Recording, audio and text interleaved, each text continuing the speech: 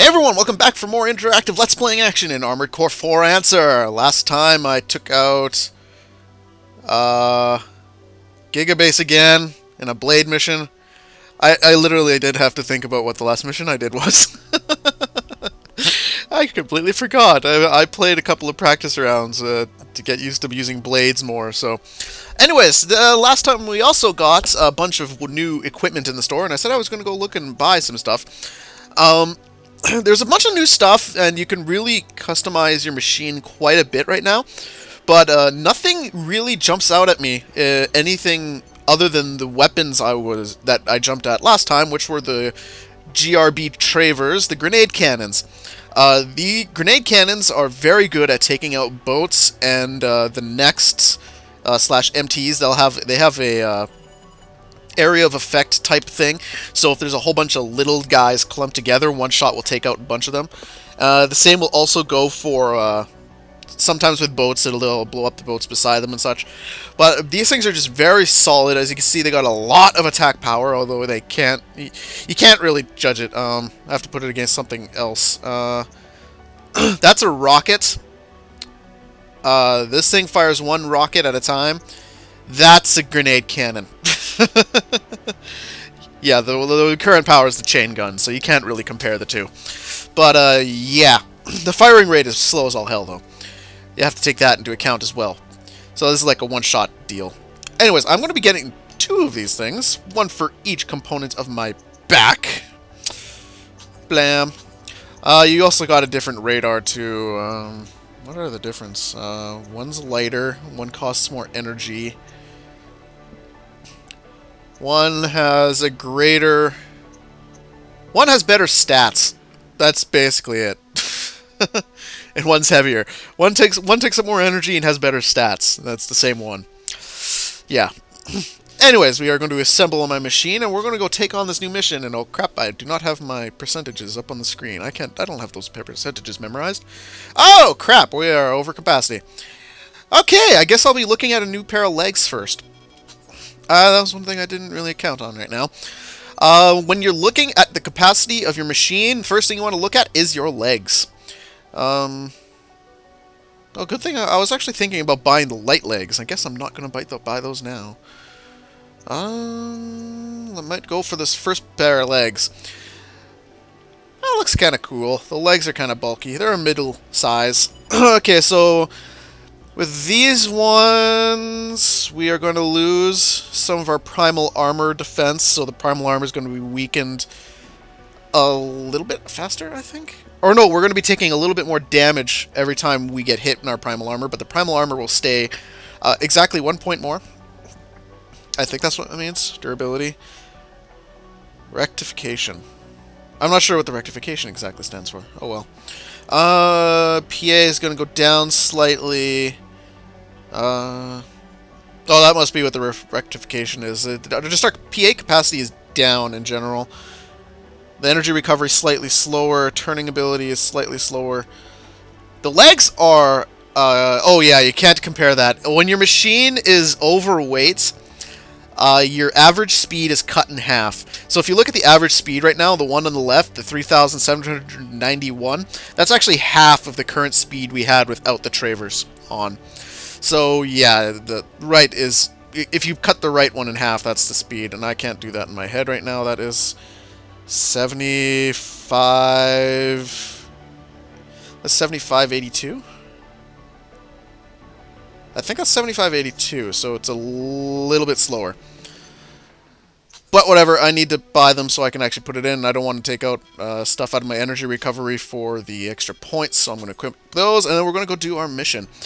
But yeah, when you're looking at the capacity of your legs, like if you're looking at your weight capacity, the first thing you want to look at is your legs. Can you hold more with your legs? The other thing you can look at, which is what I just hinted at, you could go into the points here, and if you take out the points here, you can go up in the first available square right here is your load, which is your carrying capacity. So I could increase it to by about 150 points. I don't know if that would have been enough, but whatever. I've already bought and equipped the legs. So we got a new pair of legs on Mega Doomer now. And anyways, we got to go to our missions, and I got to grab my percentages here. There they are. Okay, so in third place, once again, Red Beret with 13%. You guys just don't like trucks. I don't know.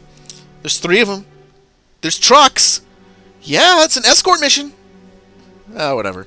And in second place, with 26% of the votes, Ambush Sphere Invasion Forces. Meaning we're going to do Take Back Cradle 21, which had 61% of the forces. 61% of the votes. Why did I say forces? Anyways, this is a precision mission, so even though I just bought the kick-ass guns and equipped them, the grenade cannons, I'm actually going to be using the energy guns.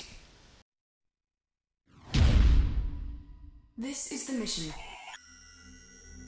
During trial operations, Cradle 2-1 was occupied by the Liliana insurgents.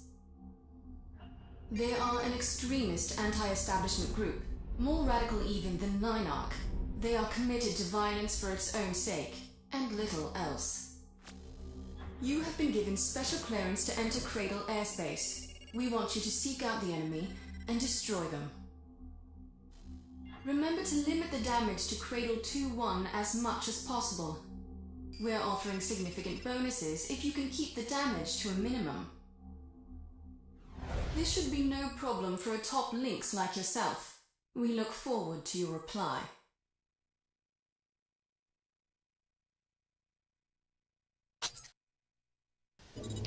Okay, so as she said, there's going to be a bonus for not damaging the cradle that we're on right now, for limiting the damage. So you want to bring in a highly accurate, preferably longer range weapon for this.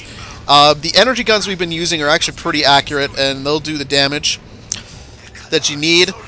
They're probably not the strongest thing you could use right now, but whatever. This is the best you should come up with. Be sure you can stay in the air for a long time, because these things actually have some half-decent guns and missile launchers, so... Oop, I just shot Cradle. Oh, hello. No, you can't. You are failing hardcore right now, people. Oh, there's a couple of flying dudes around here somewhere as well. 5 targets remaining. Ooh, that's a good count. 1, 2, 3. 1, 2, 3. 1, 2, 3. 2 left. Also, if you kind of want to stay away from them, because if these things are firing at you, they might inadvertently hit the cradle. 1 more to go. Oh, come on, where is he? Nope, stop flying around. He's below me. On the radar, if you see a green line, that's a difference in altitude. So he's above me right now, which means his green line is above me. Mission complete. Yay. Well, that's it. You've passed. Nothing more to say. And finish. Gotta get the epic shot at the end. And the slow dramatic fade out. S rank. And looks like the special cost was even more than what we gained. Like it wasn't that high, but it covered everything we spent, so that's pretty good. So we came out with above the basic. That's a good mission. That was good. Quick but solid. New parts unlocked. What? Following AC schematics. Hey, we got new stuff in the store. Yay! I'm gonna go take a quick look. Looks like, I think that's a new machine gun. Looks like we got a couple of new laser blades. Looks like we might have a new laser rifle. I think one of those is a new laser rifle, I think. In the back, we have a new scatter missile, PM missile. We got some new missile stuff. Ooh, laser cannons! Laser cannons are good. They're long range. These things are long range weapons. I actually like these things. Actually, I like the rail guns, but we don't have those yet. So pretty precise. The 97 compared to what we currently have, which is the grenade cannons, I guess. They're a lot faster. They're twice as fast. The shots are twice as fast. They got longer range. These things are more of a sniping weapon. So, yeah. They also shoot a lot slower than the grenade cannons. Holy crap, those things are slow. Like, really, really, really slow. I'm guessing the rest of that stuff was extra parts here. Yeah, we got a couple of new head parts. Yeah, the Judith there. No, those two are still there. So we got these two. I think that might be. I don't know. That kind of looks cool with my current machine, with my current legs, though. I'm kind of hesitant to go and change the entire machine because I kind of want to change it slowly. I'm kind of waiting for a specific machine parts though, because I got a couple in mind I want to use. So, looks like we got a couple of new main boosters because I think we only had 3 before. Nothing new there. Side boosters, I think yeah, the Holofrens and the Judiths we didn't have before. So we got a new Judith, and I think one of those is new. Yeah, anyways, that's it for those. Now let's go take a look at the missions. Surprise! We finished one of the mission branches! So you have to choose one of the losers. Oh, that's hilarious.